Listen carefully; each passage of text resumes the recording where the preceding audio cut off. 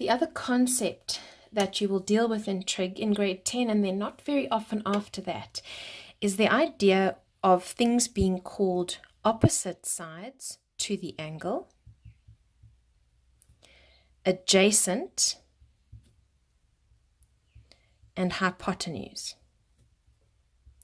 Now you can tell from my diagram on the right that the hypotenuse is clearly the same as the radius. Okay, so in this diagram, I'm going to put a theta in standard position. I'm going to write that down because this works, the x, y, and r work if you have the angle drawn in standard position, which means it goes from the 0 and up, and in this case an acute angle, which is mostly what we deal with.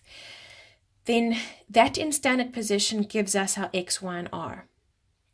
But you could also have a random triangle drawn in a different context. So what you'll be doing towards the end of the section of trig is you'll be solving triangles in real life contexts. Okay, so in this context we're going to be calling them something different, and I want to show you how it links to the standard position diagram. This one is more useful going forward, but you do have to be able to use these words as well. Okay, so obviously my hypotenuse is going to be my r.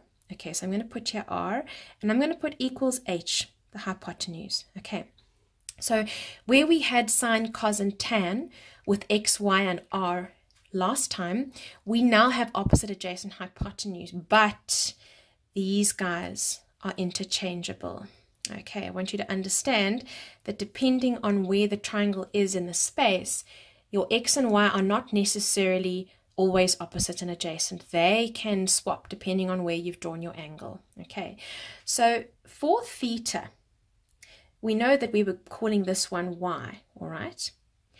So the y distance here would be the opposite side. So in this triangle, the y would be the opposite side. And for theta, in this triangle, the x here would be the adjacent side. Adjacent means next to.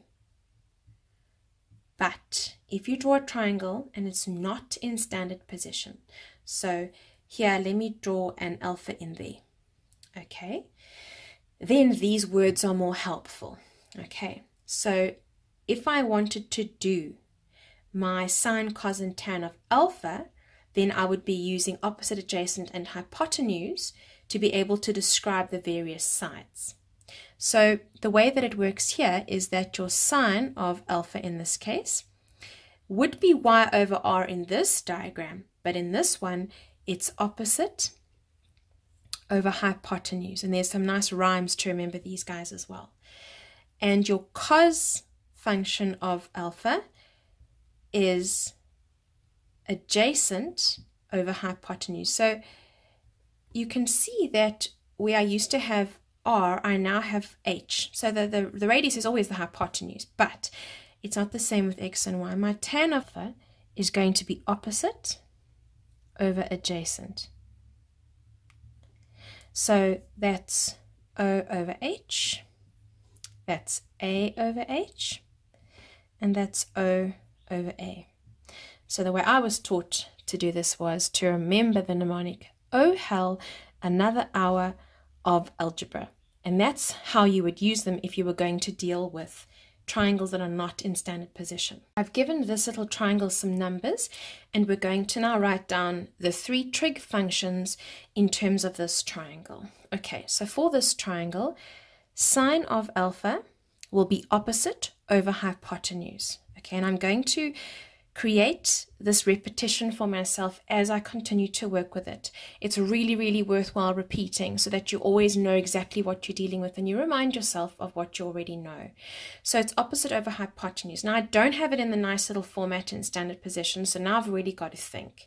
Sine of that angle is the opposite side to that angle. So it's the one where if you take from the corner and you go straight across, it's that side over there. So the sine of this alpha here would be opposite. So it's the 12. I'm not putting units in because we really don't use them very often and they're not relevant. It's 12 over hypotenuse. And thank goodness the hypotenuse is always opposite the 90 degrees. So that's cool. I can get that straight away. my cos of alpha, oh hell, another hour, so it's adjacent over hypotenuse. Now, which of the sides is adjacent to alpha? It's got to be the one just next to. So it is that 5 over there. And the hypotenuse is the hypotenuse, so that's all right. And then my tan alpha, oh hell, another hour of algebra, even though it's trig. And my opposite to that one was 12. And my adjacent to that one is 5. And then you will work with these fractions. Okay, so what we're doing is we're trying to understand how the functions of the angles give us fractions instead. And once you've got that idea in your head, you are well on your way to succeeding with trigonometry.